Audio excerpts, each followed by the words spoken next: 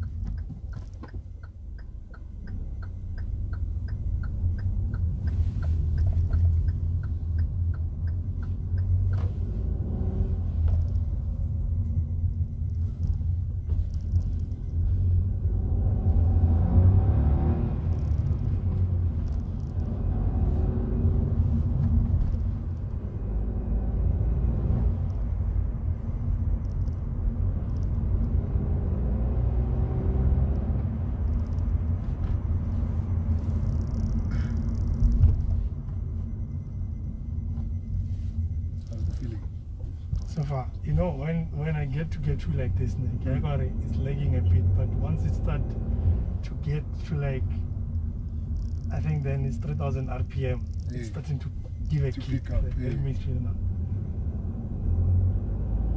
I think it's around 2.5.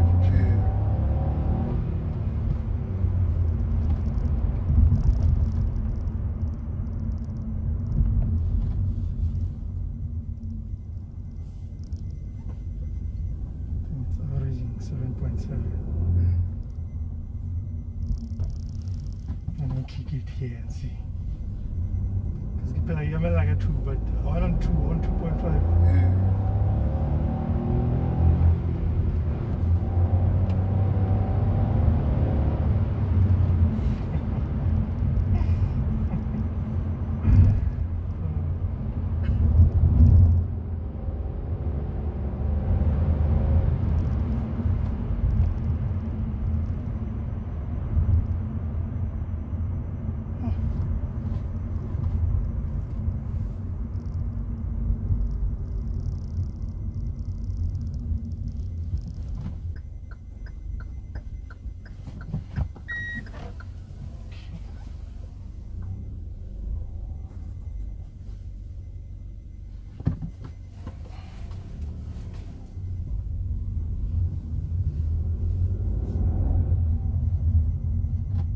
This sound, it doesn't sound like it's enhanced from outside, because usually like they're enhancing it through the speakers. Yeah.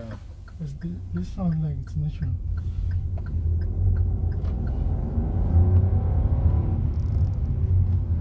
You see, on gear 1, at least it goes immediately.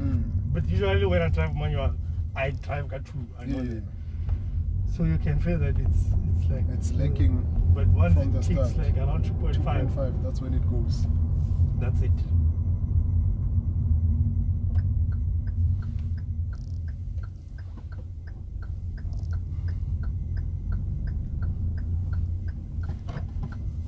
See how it goes from 1.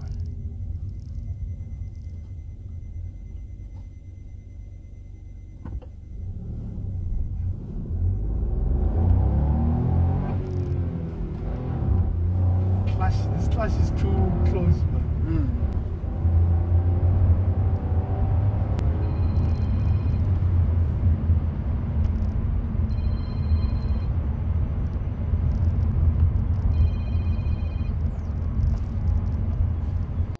So that's the call for me to then just give you my considerations before we can get back to the dealership So from this little drive, okay, before I say much, this clutch, it gets me all the time. I've driven so many Hyundais, like even the previous versions, they've been giving me a problem. I think if I find a steep hill, I will panic because the clutch is too close. Like, just be aware of that whenever you're driving a Hyundai. So, but yeah, enough about that. Basically just going to be looking at the closest competition for this car, looking at the sales figures. I think then it's fair to say the Polo and the Fiesta are the ones that are really close in terms of competition. I know there are other brands and cars out there that obviously are competing, but I'm basing it on those two basically.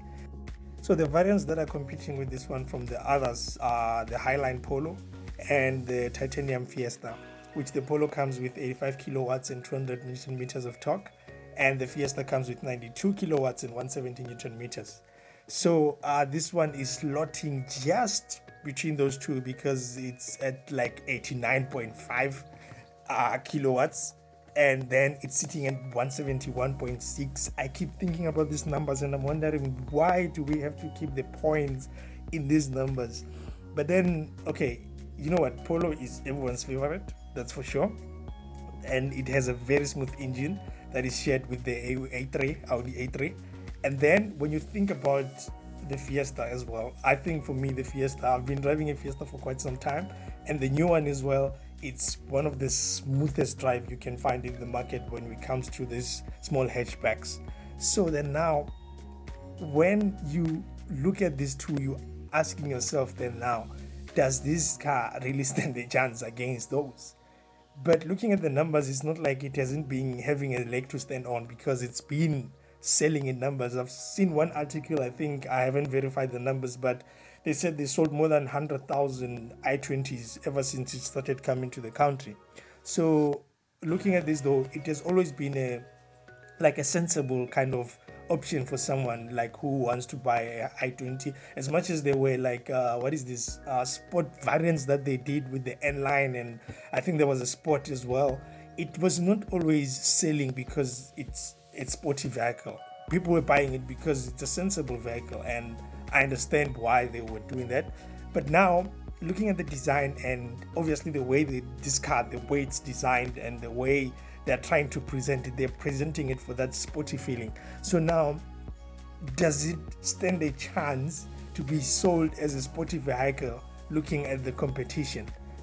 Compared to the Polo and the Fiesta, you get quite a rough drive and rough feel when you're driving it, which is good because it's a sporty one. The engine sound as well sounds a little bit rough, like a little bit of a diesel, but in an interesting way. It's not too much. So I think for me, it's starting to win a bit in that sense. It's also not the most comfortable or the most quiet car you're going to find out there, which is informing the sporty feeling that I'm talking about. The 1 liter as well in this, it's blowing because I didn't expect it to be like this. It's punchy and it can help you in those overtake moments. And if you think about it, it's not everyone who can say this, but when you're at the traffic light sometimes, you're just seeing like your competitor on the side and you're like, I want to leave a bit of dust from this one. So I think you're going to have fun in that, as much as the numbers are saying the Polo will dust you. But depending on how you drive, of course, you can at least win that battle of getting to 60 kilometers just with ease. So now, this, I think for real, it's like Hyundai's answer to getting into that sporty thing. And people are more curious now because, Hyundai is starting to like rock the world with their N versions, and with the i30N and the N lines that are coming in, it's starting to show that they're starting to be a challenger in that space. So for me, I'd be asking myself, is there anywhere where this particular one can win over competitors? I'm thinking currently, looking at the looks, it's a great looking car. Those cars haven't been refreshed in quite some time. There's a new Polo coming though, we'll see when it comes, because we're already used to the current Polo anyway. And then the rough engine sounds that it gives, it's so engaging that it feels so sporty for you. And then the feeling to the hands, this steering wheel is nice. The steering wheel is nice. And then another thing that I can think of actually is the layout of the dash as well. I find it to be very nice. It has this sporty thing that is happening inside the dash. as well, the 7-year warranty, Hyundai always wins when it comes to that. This warranty is making people to feel so comfortable in buying the Hyundai basically. But overall, what I think, it's not far off from the competition. It's a great car, it's great for consideration, and I really think brand preference is going to play a very big role in this segment. If you think about it, at the end of the day, the service that you get before and after you purchase the car will inform a lot in terms of which brand are you going with. As I said before in one of my videos when I was reviewing the Kia Sonet, that cars are more or less like offering the same things. You're going to find the same features. Then what else is there? It's definitely going to be how you are treated before you buy the car and after you buy the car. At least that's what I believe. But putting everything aside, this is a solid product, and if you're looking for a daily driver that you're gonna have fun with and just enjoy driving each and every day, this car is really worth looking into. You need to really consider this one. With that said, I truly appreciate that you've watched. Thank you very much.